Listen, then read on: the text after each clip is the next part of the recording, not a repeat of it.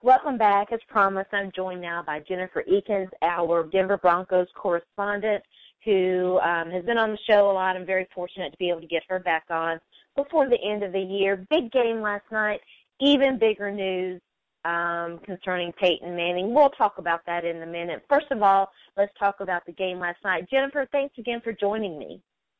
Well, hello. Thanks for having me, as usual.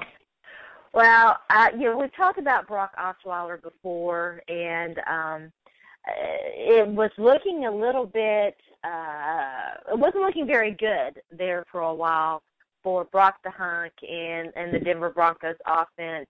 They definitely made adjustments in the second half. I think that was probably the key to them winning, was the fact that they made adjustments where the Bengals did not. But it was a really great game. It went went into overtime. And so give us your thoughts on that, and then we'll talk a little bit about the defense and how it's kind of faded, down the stretch, and what concerns you might have about it. It's interesting. The first, so obviously, as we all know, the last few games were kind of the opposite effect. They started out guns blazing and just completely faded. I mean, they hadn't scored a point in the second half in like 8 quarters or something. I mean, in like 8 quarters. It was ridiculous. So, when the game starts out, and obviously the Bengals are driving, I mean, McCarron looked like he was, Tom Brady or whatever. Yeah. It was kind of Tom Brady comparison. Yeah, and it was like, what is going on? And obviously I follow a lot of Broncos people. It's my whole timeline, and everyone was in full panic mode. And for some reason, I was a little bit calm, and I was actually just surprised at how people were so quick to just write off the whole thing. I mean, everyone was just ripping apart Wade Phillips and ripping apart, the way the defense was playing. And, yeah, they weren't playing well, but I don't know. For some reason, I had this weird feeling that it just wasn't, I don't know, and obviously the offense, we're kind of used to them, stalling out at this point. I mean, that's kind of been their MO. So it was really, really nice to see them actually make adjustments in the second half, because the last 3 games they hadn't at all, and so, it was interesting. If they hadn't have made them, they were going to lose that football game. Oh, for sure. And I think one of the key things they did is they switched from man-to-man to zone, and you can tell it was a huge difference, and the defense finally came alive in the second half. I mean, McCarron, they really couldn't do anything. I mean, their run game, much to my dismay, because I actually needed Jeremy Hill to get me some more points for my fantasy championship, but that did not happen. They shut down the run game, and they looked like the number one defense that they had been, this season in the second half. The adjustments they made on offense, I don't know exactly what they were, but they obviously, made a huge difference. I mean, Brock, the fact that he got out there, not only did he lead what would have been the game-winning drive had McManus made that field goal. Yeah. We'll talk about that, too. We'll talk about that. He actually was able to do it again in overtime, and that's really impressive for a young guy like that just doesn't have that kind of experience. And the Bengals defense is good. I mean, they are a good defense. Yes, they are. Yes. And so to be able to lead, technically 2 game-winning drives, in the second half like that was amazing. And, it was actually really cold. No one really talked about the weather too much because it was dry, but it was freezing. It was like 12 degrees out there. And, I was really impressed with, his poise and his way to kind of put all the crap of the first half behind him. He does not get rattled. He does not, and that is a trait that you want in your quarterback. Yeah, and he went down, unfortunately a lot in the first half again, and as like everyone compares, like a baby giraffe, he's getting knocked down, and he almost looked hurt, you know what I mean? And his non-throwing elbow, he had some issues with that, it looked like at one point, and, it was a really, really impressive win, for that team. It was. I mean, what it says going forward, who knows? I mean, I still don't know what, this team is. It's like from week to week, you just don't know. But I will say the wins that they've managed to put together this season have actually been impressive. I mean, they really have. They've lost to some crappy teams, but somehow, they, I'm sorry, Fletcher. I'm sorry, I'm totally being unprofessional right now, but my cat is about, Fletcher! Hey, it's okay.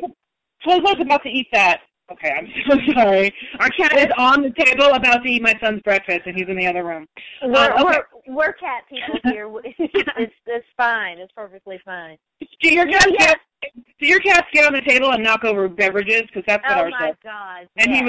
he was about to knock over an entire glass of milk, and I just wasn't having it. My cats just broke the third of my four glass set Christmas wine glass. And I'm so upset about it. I know, it's awful. But back to the task at hand. What I was going to say is, it's interesting because they've lost a few really, games they shouldn't have lost. But yeah, they beat, I can't remember the exact number, but they've beaten 4 or 5 10-plus win teams. I mean, they beat Green Bay, so it's what is this team? So it'll be interesting to kind of see. It was a great win. I mean, it really, really was. I know that, a lot of people were down in the first half, and it's okay, here we go. People were, already on to next year, thinking, and it's exciting. I mean, they clinched a playoff berth, and, we'll see what happens. Yeah. I want to go back to something that you said. Well, there's a couple of things that you said. People want to talk about that Raiders loss, but the Raiders are a pretty good football team this year, and they're, I think, poised to make a big leap. And we'll have to see what their situation is. Do they move to LA and all of that? But they're a pretty darn good young football team. No, they are. I think the Raiders definitely have a talented roster for sure. It was just frustrating because they just dominated the first half, and then to come back and just do absolutely nothing and give it all up to a loss. I think it's frustrating. But yes, they are definitely a talented team. I wouldn't consider that it's frustrating to be able to. They went into the black hole earlier this season and won, and then to lose at home against that same team when they were up by so much. That was, I think, more the frustration part rather than saying that they were a bad team. Yeah. No, I understand. Yeah. And it was a bad loss because was that their first loss or second? No, they lost to who was the first loss? I think it was the Colts, maybe. Okay, all right. And then they lost to the Chiefs, and then that's right. The second thing I wanted to touch upon in what you just said was the defense and switching from man to zone, which is not easy to do. I'm not the biggest Wade Phillips fan, but I do think that he's a pretty darn good, defensive coordinator. Talk to us a little bit about how important Chris Harris is to that defense and how he just seems to fly under the radar. He's so great. He's such a great story, and that's one of the things that's great about him. He was undrafted, and that's how he's just such a good person. He's just never complained about being under the radar. And he got to think about it. He got to learn from Champ Bailey, which is obviously evident in his play and the way he conducts himself. He's just a good person. He's great with the community, and he doesn't. He's just, I don't know why he isn't in the conversation for Defensive Player of the Year. Yeah, I don't know either. I mean, I know that, I feel like he got a little bit more publicity, this offseason coming in. He was ranked up there as one of the top corners going in, and he was, I was seeing his name mentioned a little more in national, media than usual, but he's had a great season. I mean, in his, and that was the thing last night. He has, every team, and they have their little, phrases and mantras or whatever. And his thing is, and his little thing is no fly zone, right? So that's right. And last night it was just the first half. He was just getting trash. And you and I had a Twitter conversation about it last night. How these people just trash everyone, on Twitter, and everyone was just like, I can't remember the exact what they were saying, but they're like, no fly zone, my ass, blah blah blah. And I'm just like, come on, dude. He's entitled to a bad half. Everybody's entitled. He's had once again a great season. The other team gets paid too. I mean, it's like exactly. We expect so much from our cornerbacks. You see that conversation with Richard Sherman, Patrick Peterson, Josh Norman. They let a guy, make a catch on them, and it's like, oh, that guy sucks. Well, shut down corner my ass and all of that stuff. And it's like, dude, I mean, and the Bengals offense in the first half, you're right, was they were rolling. Yeah, I mean, it's not like A.J. Green is some, chump. I mean, it's like, exactly. And last week... And Mohamed Sanu is a nice player, too. Exactly. And, like, last week, against Antonio Brown, there were some issues, too, and people were, and it's like, come on, people. I mean, it's everybody, everybody's at a high level. Everybody's getting paid, like you said. And, people are entitled to, lose a couple, matchups here and there. But, he's had a great season. And, for somebody, as we say, to go undrafted, and then to end up at the top in his position is pretty, it's pretty amazing. And the fact that he's humble and he's just a really good person. He's very quick to, do any kind of media thing you want. And, he's always available and he always has a smile on his face. He's just a good kid, Yeah. The other thing is, and I think this was like toward the fumble recovery by DeMarcus Ware, how important is having DeMarcus Ware back for that football team, for that defense? It's pretty evident. You can tell. I mean, you need him out there. He's everywhere, and I think I think he's a leader too, as far as emotionally, I think it's great to have him out there. And, I will say Vaughn was kind of, he wasn't really around that much last night, which was surprising. But he always seems to play better when Ware is in there too, for some reason. I think Miller, he had a couple good plays last night, but he wasn't super impactful. Definitely not in the first half. But yeah, I think having Ware out there it does something, to the defense and kind of, I don't know if it grounds everyone in a certain way, but it's just nice to have him out there. It definitely affects the team. Yeah, I think I agree with everything you said there, actually. But he definitely is a leader, and he is a guy that kind of, I don't want to say he sets the tone because there are a lot of good football players on that defense, but he does. Having him out there, to me, and I don't watch them nearly as closely as you do, but from my perspective, he seems to elevate the play of everyone around him. Right. I would agree with that for sure. And, and like you said, there's a lot. I mean, that defense, there's a lot of good players, and they all kind of came together last night in the second half. I mean, Danny Trevathan made some good plays, and Brandon Herschel, and, those guys they just all kind of, I don't know what, like I said, I don't know what happened, at halftime, in that locker room, but whatever it was, both sides of the ball kind of elevated themselves, and, both, and special teams. I mean, they made some good plays too, Yeah. So it was, and overall, I don't know what, they all just kind of came together for a really good team win in the end. Brock Osweiler, it's hard to step into the shoes of a legend like Peyton Manning. We're going to talk about the latest news concerning him, but he's done, for the most part, he's done exactly what the Broncos have needed him to do. I was looking at his numbers. They're, pretty similar to Peyton Manning's numbers and superior to Peyton Manning in a lot of respects. The big difference is the lack of the turnovers, the lack of the interceptions and all of that. And how important has that been? It's been really nice, for him to kind of step in and kind of, there's no way he's going to fill the shoes as far as the experience and the intellect and all of that. That's going to take a lot of time. But I think, like you said, the turnovers, I didn't look recently, but I've definitely seen some tweets and articles that I believe Peyton Manning still has the most interceptions in the league. And he hasn't played in like 5 games. So it's, or 6.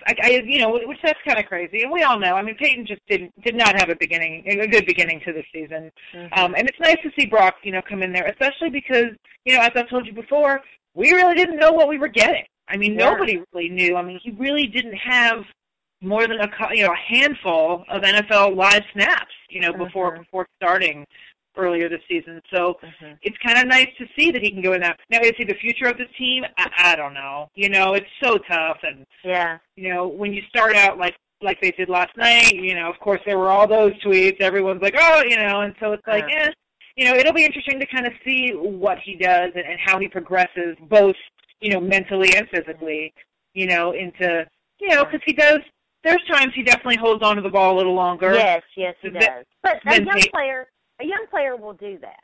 Right. I mean, he holds on much longer than Peyton, will do.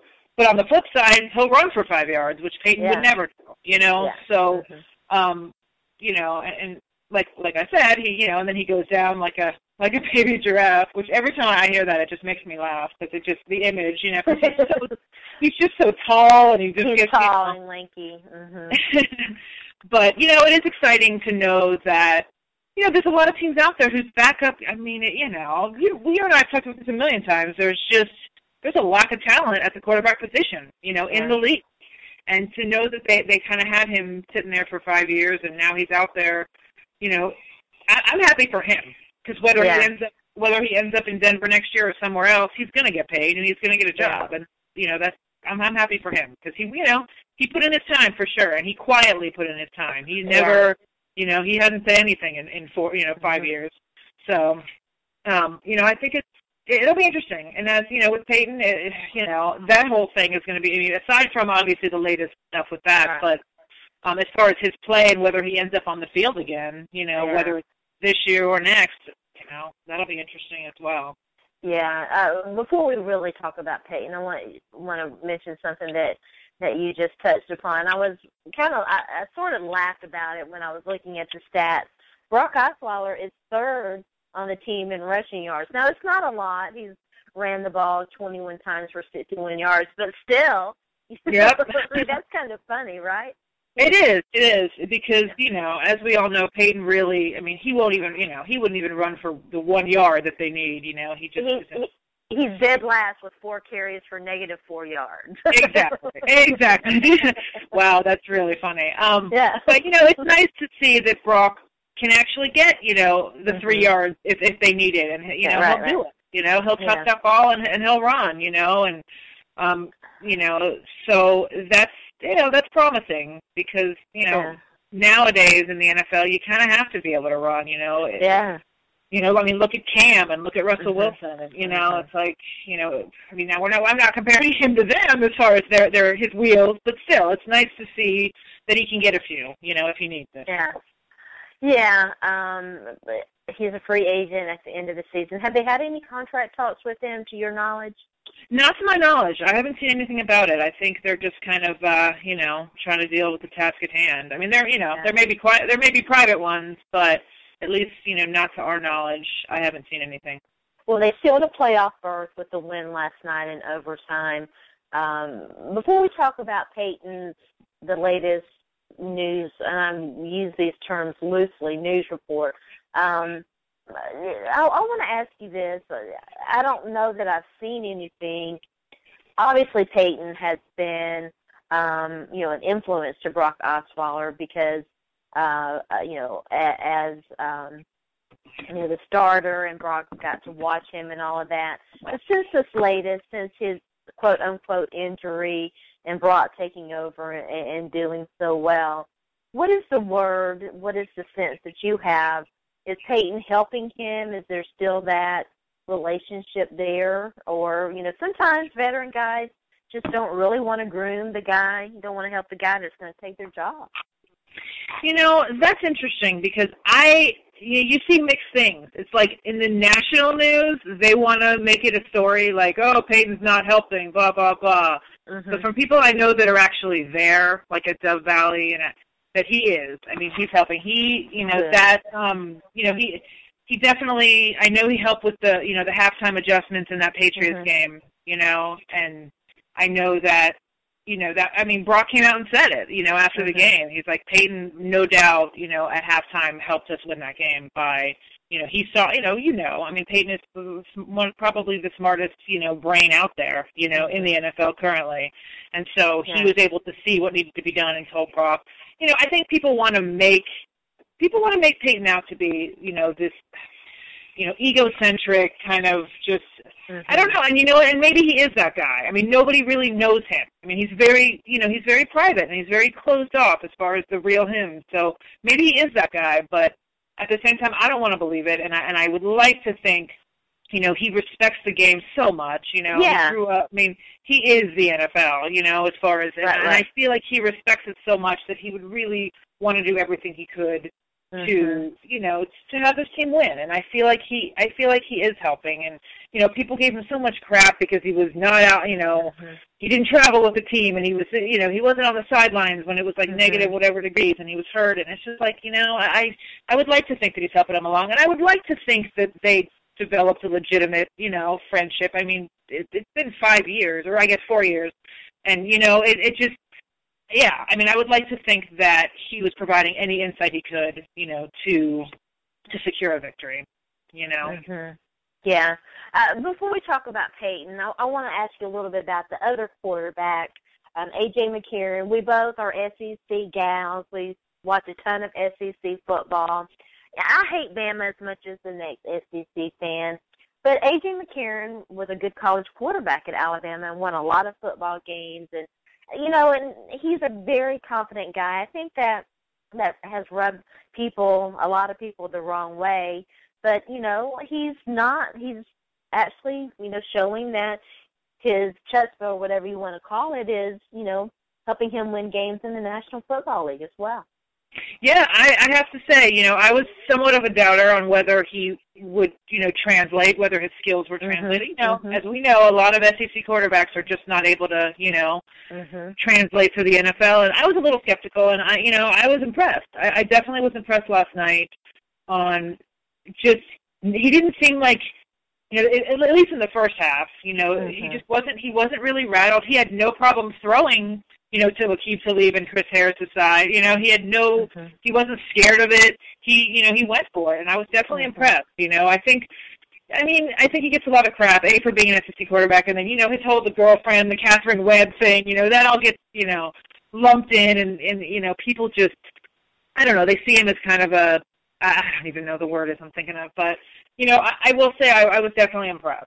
I think he, whether or not he's going to be like a future, super stud in the NFL, I don't know. But for being, so green and young out there, he didn't seem to be scared or rattled, and that's a good sign, People on Twitter were saying he's very Alex Smith-ish. I might be one of the biggest Alex Smith defenders in the world, and I'm okay with that. Hey, look, the Chiefs are in the playoffs. They're hot right now. Alex Smith has been balling out, and, Jamal Charles goes down, and they won, 11 straight? Mm-hmm. So, yeah. It's kind of crazy. So, I hate Bama as much as the next person, but, I kind of hope A.J. McCarron does succeed. I think, the hate on him has been a little bit overboard. All right, so Peyton Manning. Al Jazeera, which is a credible news network, but doesn't cover sports. In all fairness, that criticism has been warranted. It does not cover a ton of sports, to my knowledge, and to a lot of people's. I mean, I haven't seen anything, but the report from them, the documentary that was released. Have you had a chance to watch it? I think it's like 45 minutes long, or what have you. I actually have not watched it. I mean, I've read several articles about it. I feel like I'm, kind of up on it, but I haven't actually watched the documentary. I don't know if I have not. But yes, they are definitely a credible news source. I don't know why people out there are bashing. They're calling them TMZ and stuff, and they're not. I mean, they're a legit news source. Now, like you said, I mean, I don't know how sports centric they've been in the past. Right. But no, I have not gotten a chance to see it. Okay, well, Charlie Sly is the reported quote unquote source. There's a lot of interesting information about him. He was saying that Peyton Manning got HGH through his wife, and he was an intern at this establishment that has been the subject of this documentary. There were other players mentioned too. Everyone has James Harrison to name one. James Harrison has long been adamant that he does not, that's not his game. He's a guy who is obviously physically fit and takes care of his body. I mean, he's still getting it done. Like DeMarcus Ware, Old Man Football, has done pretty well this year. The report is that Peyton Manning, through his wife, Ashley, I think is her name, took HGH. And I think this was back when he was recovering from his neck surgery. To my knowledge, I don't think the NFL even tested for it then. It's a very weak story on its surface. Help us make sense of it. What do you make of it? Well, it's interesting because, yes, it's a weak story to begin with. Then you have the Charlie Sly coming out and recanting his story. Yes, saying, exactly. I never said that. Then you have the actual institute saying, well, this guy wasn't even there at that time. So this intern was an intern for 3 months in 2013, which has nothing to do with the 2011 time frame where they're claiming. It's interesting. It's one of those things where when you first hear it, you're like, all right, sure. I mean, I feel like at this point it's not really out of the realm that anybody would take HGH, but at the same time, then you think about who it is, and you're like, Peyton is just. I feel like if he was, I just feel like he'd be much smarter than having it sent to his wife. Like that's not really being very like thorough in your, you know what I mean? Like that seems pretty easily traceable. I mean, I feel like he would be much smarter than just sending it to his wife. Like that's not really being so sly, kind of fun. Right? But thank you. Yeah, but that's the truth. I mean, really, he's a smart guy. I mean, I'll send it to my wife; they'll never find out.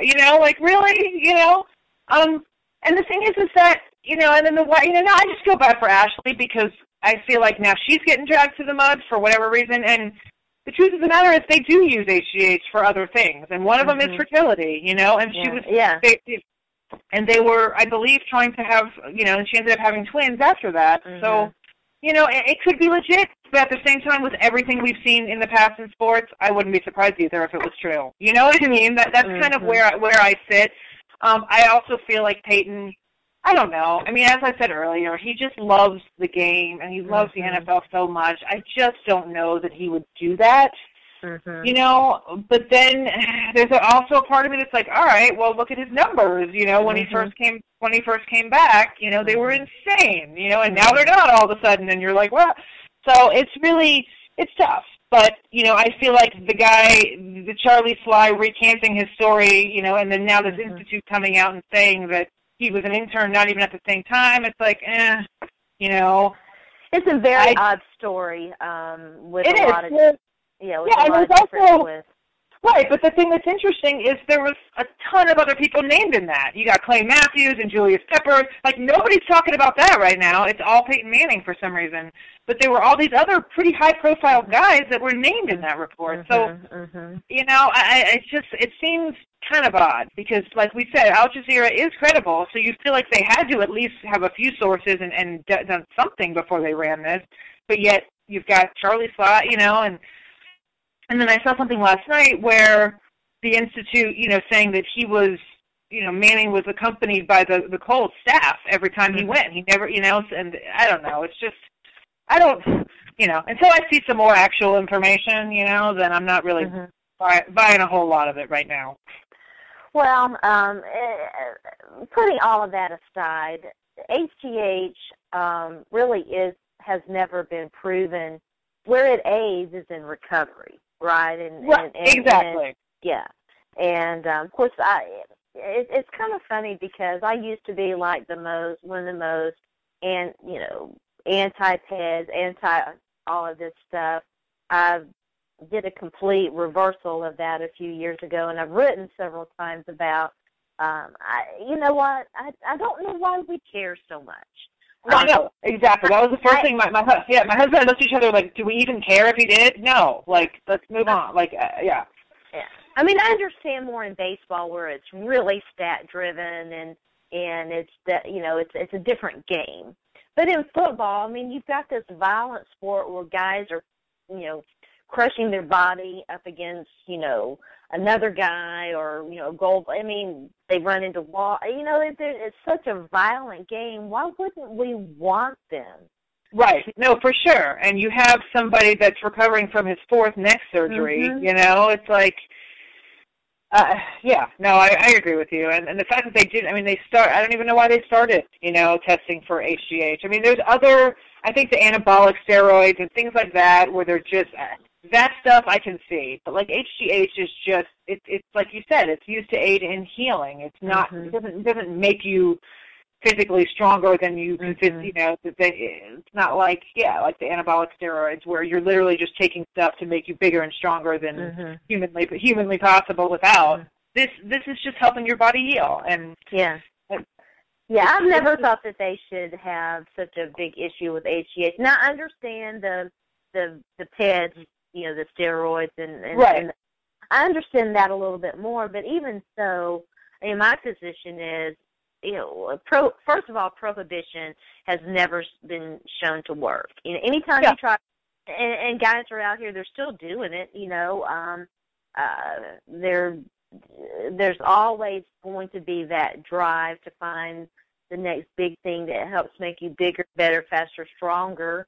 And we want our players bigger, better, faster, stronger.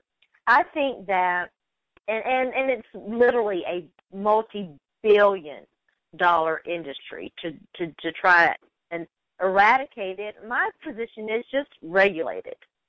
Right, and we know from the past that the war on drugs doesn't work. No matter what capacity you're talking, it just doesn't. So I'm with you on that. Yeah, it's kind of crazy. It will be interesting to see. Peyton is probably never going to start another game for the Denver Broncos.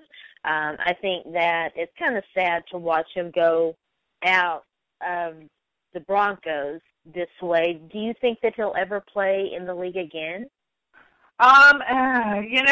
There's all this talk about, I would think not. I mean, there may be, a team that takes a chance on him next year and he goes somewhere for a year, but I don't even know what team that would be. I mean, I don't either. Somebody was talking on, I can't remember who it was here locally the other day, and they were going through the scenarios, and like the only one they could come up with was like the Browns, I think, and they're like, he's not going to go do that. You know what I mean? Like, it's just even though he does have ties to the Haslams. But no, I agree with you. I don't. Yeah, I just, I think that there could be a scenario, I guess, in this playoff run, if for some reason Brock goes down and they don't trust Simeon. I don't know. He may, and he's healthy, he may be able to get back out there, in a weird, quirky circumstance. But I would think he'd be done. I mean, it's so hard. It's I can't put myself in the brain of somebody in that situation where. You're told, I feel like he's probably going to go out kicking and screaming and want to try every single possible avenue that he could, or maybe he may come to the realization this offseason, like, you know what, okay, I would hope that looking at kind of Brett Favre and, looking at the guys that came before him and kind of what happened, looking at, if you even look way farther back with, Joe Montana, no one wants to see him out there struggling with a third team for it's just, the only reason it would really be is to chase the last couple records. But the truth of the matter is Brady's going to get those records anyway. The few that are left, Brady's going to take them. So he really, he should just kind of go. And I don't know. Yeah. I started the Peyton Manning to Tennessee as the athletic director rumor. It's fun to talk about. There was a report out there that he might listen. My understanding of the situation, my reading of the tea leaves, is that Peyton and the Titans courted him hard when he left the Colts. My understanding of the situation is that he's never really felt like that was where he belonged. And I said. He didn't think that the Titans were good for his brand on Twitter. It's a little bit more complicated than that, but I don't see that happening. I do think, though, that, he will not leave sports. What do you think he might do? I mean, he can. The thing about it is he can do anything he wants to do. I don't think he'll be able to leave the realm of football. I think it'll either be whether he does, whether he jumps into the broadcast booth or whether he goes, via, like you said, an AD or a coaching standpoint. I think he just loves the actual game so much. I don't see him, just retiring. I don't see him going and just doing real estate or something like that. I think he definitely is going to stay with the game. You know, I don't know. You know, I don't know what his aspirations are. I think it's interesting, but I think he could probably do whatever he wanted. I think any network would take him, you know, immediately. I mean, his, you know, his mind and the way he could analyze, you know, what's going on out there. I think like I said, I think any network would take him, and I think, you know, him returning, I think he'll definitely not live here, that's for sure. I think he'll definitely end up back in the South, whether it's, you know, New Orleans or Tennessee or, you know, whatever. I definitely don't see him, you know, staying here in Denver. Or I guess he could end up in Indianapolis. I don't know where he, you know, really wants to kind of make his home. But, yeah, I think, like you said, I think he definitely will not be able to leave, you know, the game. I think it'll, you know. I'm very curious to see what the future holds for Peyton Manning. I think that there's so many great things that he could do, and it would, I think, help perhaps ease the pain of how bad this year has been for him, you know, on the football field and off, to really find that niche where, you know, where he would belong, and to do something that really suits. You know, I agree. He's so smart, and, you know, you have to believe that there's some, you know, incredible future out there for him. Obviously, he's got some young kids, and I don't think he'll go into coaching, because I do think he wants to spend time with his children. Right. So yeah, they are young. In fact, one of the cute things last night, his little son was out on the field before the game, and everyone was like tweeting. You know, all the local people were tweeting out pictures, and it's so cute. Yeah. Yeah, got some young twins. So yeah. Yeah. I want to ask you about Miko Grimes. That was kind of a topic of discussion on social media this week, and we talk a lot on this show about women and how women are perceived and all that. Miko Grimes is obviously the wife of Miami Dolphins cornerback Brent Grimes. She is a woman who definitely keeps it real on social media. Her birthday cakes for her husband were sort of infamous. She's been very critical of some of the media members who cover the Dolphins, and, you know, of the Dolphins as an organization and as a team, and had some interesting thoughts on Ryan Tannehill. Well, let me ask you, what did you make of all of that? You know, as I've told you before when we've kind of talked about people ranting and social media, I mean, I feel like, you know, she can say whatever the hell she wants to say. You know, yeah. I mean, in this age, in you know, in 2015, and the way it is, I mean, that's what it's for. You know, and I think and in the past, she's proven she knows the game. I mean, she's knowledgeable. It's not like she does. She's not this, like, random side mouthpiece that's like, yeah, my husband, you know. I mean, she knows. She knows plays. She knows about the game of football. And, you know, she's entitled to her opinion, you know. If she's observing what she's observing, and, you know, I'm down with it. I'm down with it, too. I'm so down with it. I am, you know. I think, first of all, I truly do admire women who go against the mold, you know, who aren't afraid to speak their mind, who aren't afraid to keep it real. Oh, I promised you guys, I'd almost forgotten this. I promised you guys to tell my story about one of the things that she's been not for was getting in a fight and getting arrested outside the stadium before one of the games. I don't remember which game it was, but it was a thing that happened. I'm not exactly sure what happened there. When I started talking about this on social media, I guess it was just yesterday. Of course, we're recording this on Tuesday. This is going to be played on Wednesday, so just for reference, this would have been on Monday. And one of the things, I had, you know, people all in their underoos about, oh, she got in a fight and got arrested. And I understand, okay, you know, probably not something that you want mama to see and hear about. But, you know, listen, it happens. And here's my story. I might talk about this in more detail, but I don't want to keep Jennifer too long.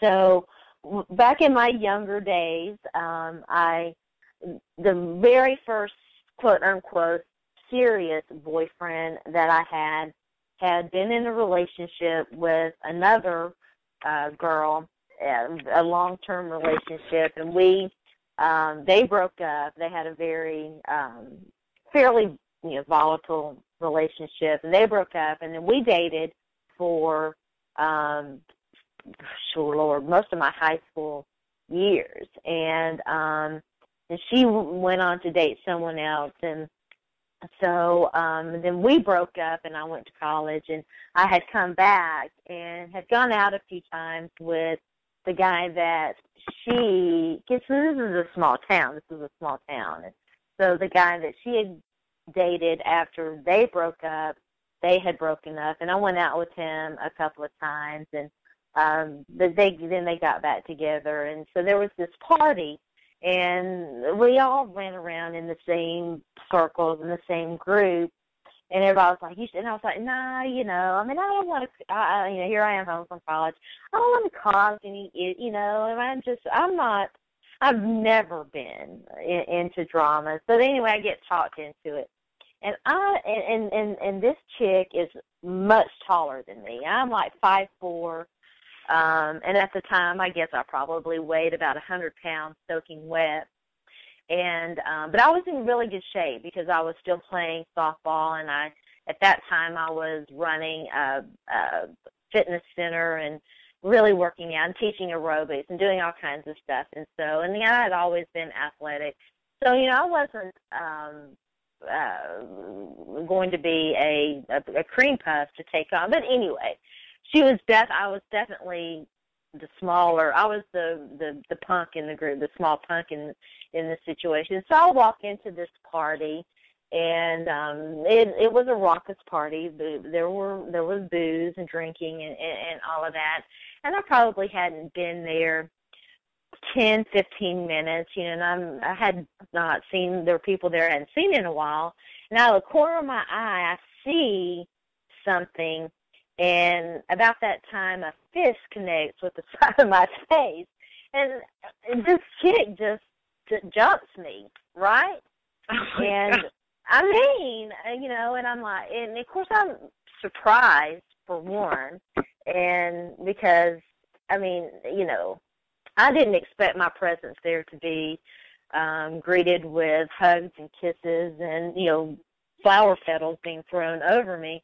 But that was a surprise. But, as it turns out, survival mechanisms kick in. And, I also had I suppose the fortune to have a younger brother that I fought with regularly growing up. So, listen, I could kind of take care of myself. Well, as it turns out, I did, kick into survival mode. And when they finally broke it, and this was not slapping and biting. This was legitimate punches being thrown. And when they finally broke it up, I was on top of her, and she may have started it, but I definitely finished it. So, stuff happens. That would not have been a situation that I would have wanted to get in. But you know what? If someone's going to sucker punch you and jump you, I suppose, human instinct does kick in. And I find I don't really tell that. I don't think I've ever told that story to very many people, because it's not necessarily, oh, hey, I got in a fight, something that I'm proud of, but stuff does happen. And let me ask you, did you do damage? Did she have to go? No, nobody had to get. We didn't have to go to the hospital or anything, but I did actually have. I had some bruises. I had a scratch on the side of my neck where she had long finger. I didn't have long fingernails because my fingernails are crappy anyway. She had a black eye and a bloody nose, and that is crazy. I have never, I can't say that I've ever been in any kind of situation even similar. I assume, like you said, survival mode would kick in and I would be able to hold my own, but I don't know. I grew up with a sister. I've never been in any kind of physical altercation with any other human being in my life, so I have no idea. I don't know how my body would respond, and I don't know, but that's That's crazy. I mean, I've seen them in high school, I've definitely been there, but I've never been the one, which is, Well, that was not ever something that you don't, as a little girl, grow up thinking, well, I want to get in fights with others. No. I mean, I guess some girls may, but not the majority.